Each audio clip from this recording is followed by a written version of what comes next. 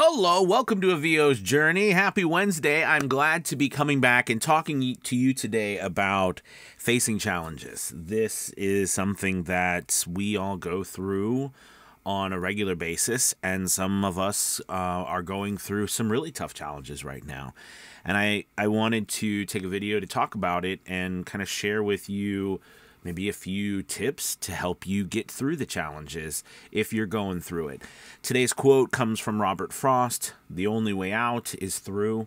I know we've heard this. I love this quote because I think that it, to me, epitomizes the idea of a VO's journey and the fact that, we go through challenges, we go through tough times, but together as a community, I'm going to add that in there, together as a community with the VO's Journey Lead Academy, we work together and we get through it, and we get through it by going through. So I want to kind of talk to you today if you are struggling, if you're having some tough times, if you feel like no matter what you do, you can't move forward.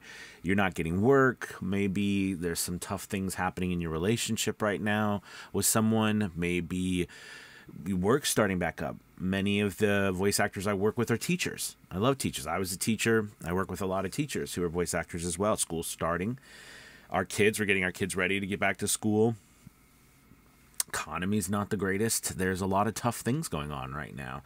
And I think that this business, our voiceover business, is a bright spot in our lives. It's something that keeps us going. It's something that we feel is the answer to a lot of the maybe heartache or dreams or challenges that we're having. And it's really important to us. I think that anything worthwhile, though, is hard. It has to be hard. If it wasn't hard, it wouldn't be worthwhile. And because it's hard, challenges come up. Struggles, obstacles, work droughts, can't get a job, can't figure out my DAW. Why does my audio sound that way? I need new equipment, but I don't have the money right now. There's always something. I need to work on this project, but I don't have time. I need to send out these emails, but I've got to get the kids ready for bed. I need to learn this new skill, but I need to go and make dinner. I need to go to work. There's so many obstacles. So I want to kind of share with you what I go through when I'm hit with obstacles like that, which I have to be honest with you, there has been a bunch this summer. And it feels like this constant tug of energy. And I don't know about you, but a lot of times I feel like, gosh, wouldn't it be nice to just give up? Isn't that crazy to say out loud? To just, stop what I'm doing and quit for at least today or just give it a break. There's that constant pull. I don't know if you feel it. I mean, this summer's been tough. I think that for me, when that happens, I make sure first that I stop, I take a step back.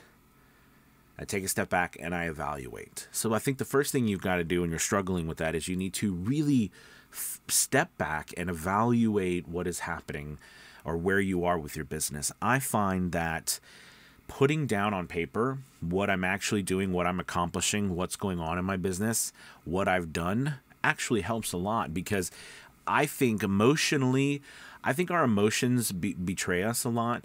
They, I think, swirl around in our heads over and over to the point that it makes us blind to what is actually happening in our business.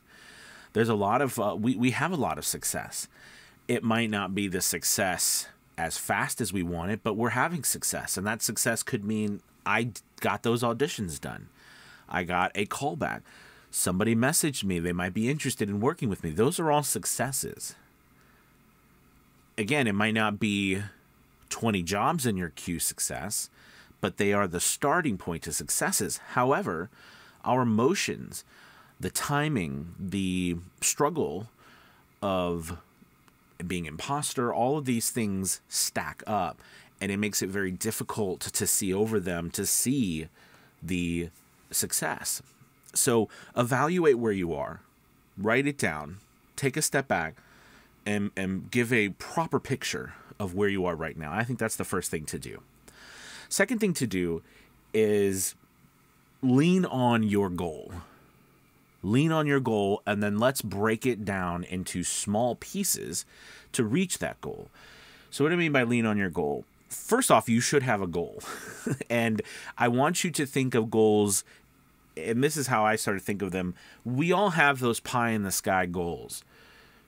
But if you think about it, we are never going to ever reach all of our goals and then quit. Because if we did that, our lives would be over. I'm trying to myself accept the fact that there's always going to be another step. There's always going to be another mountain to climb. And, you know, I hope there is. Because without a mountain to climb, where am I going? Nowhere. And I think that, to me, that's something that we should strive for, is always trying to climb a mountain. So breaking that mountain down, though, into manageable steps is our next key. Of course, you've got to have a goal, and the goal needs to be at least manageable. Your goal could be to get your first job. Your goal could be to get 3 jobs a week. Your goal could be to earn a certain amount of money. But the thing about earning money is, I want to break that down into actionable things, or actionable activities that we can actually take to reach that money goal, because the money goal lags behind the actions that we take. So it's hard, when we measure money, which we have to, the money measurement it's over. Once we measure it, there's nothing we can do to affect that change. So we want to work on measuring the current things we can affect, like, for example, auditioning, making new demos and putting them up, sending emails, building out your website, building a social media presence, reaching out to new possible clients, building relationships, doing things, taking specific actions on a daily basis to reach that goal. So when we have that goal, we need to break those down into manageable parts. And those manageable parts could be like 1, 2, 3, 4. I mean, we don't want a terrible number. We don't want a big number to do, because that's going to take, or that's going to be overwhelming. So we want to really, create a goal that we can reach, so that when we reach that goal, we make another goal, and we make another goal. So again, the second thing here is to break that down into manageable parts. Could be auditioning on a daily basis. That could be the manageable part that you do. You try to get 1 audition done a day. Then you try to get 2 auditions done a day. Then you try to get 3 auditions done a day. And that is your goal. The work, the money, they are a byproduct of you reaching your activity goals. Please remember that. Don't flop it. Don't flop it. Don't wait to earn money in order to do more work. It's like the immutable law of sowing and reaping. You have to sow in order to reap. So in this case, we have to give. We have to do auditions. We've got to put up more profiles and gigs. We've got to reach out to more people. We've got to sow. We really got to sow in order to reap those benefits. Without sowing first, there is no reaping. So think of it that way, and you can put those into manageable parts by starting with something small and then just slowly working up.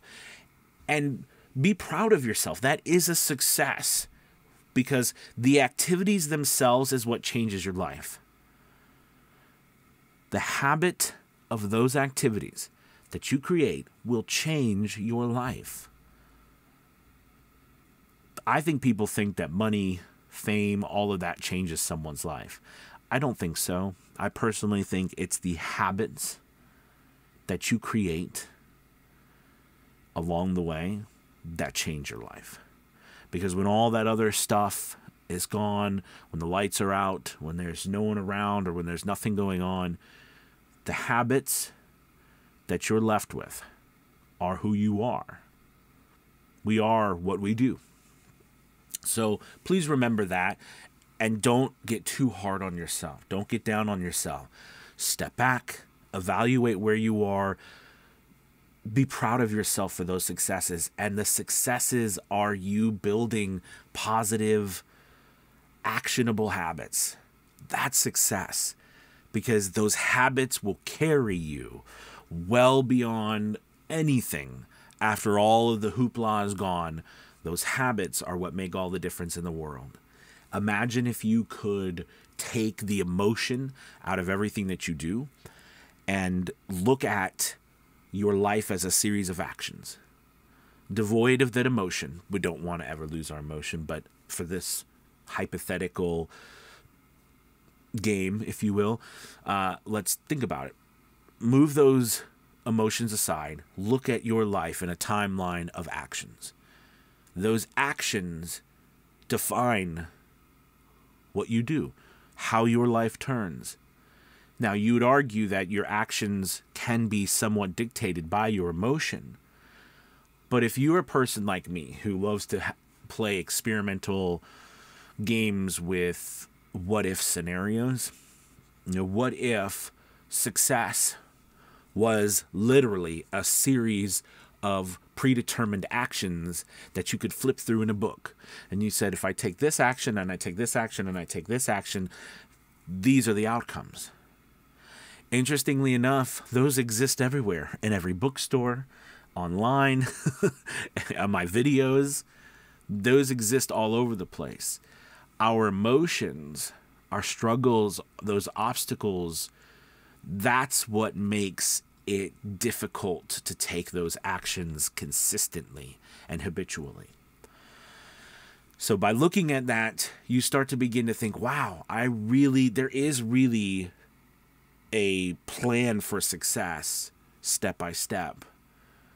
But sometimes my emotions, my feelings betray me, and they cause me to want to stop, to say, well, I just don't need to do it this time, or I'll do it tomorrow. Oh, I'm too busy. All of those things cause the problems or the obstacles that we experience. So I hope that today's video talking about facing your challenges has given you some food for thought and helps you to break down those challenges into manageable pieces and really push yourself to new heights by focusing your mind and your efforts on measuring the successes of day-to-day activities in the hope of creating positive habits. Thank you guys so much for watching. Make sure you hit that like and subscribe button. I was really on it today. That felt good. Hopefully that helped out. And as always, we'd love to have you at a VOS Journey Elite Academy. Check us out.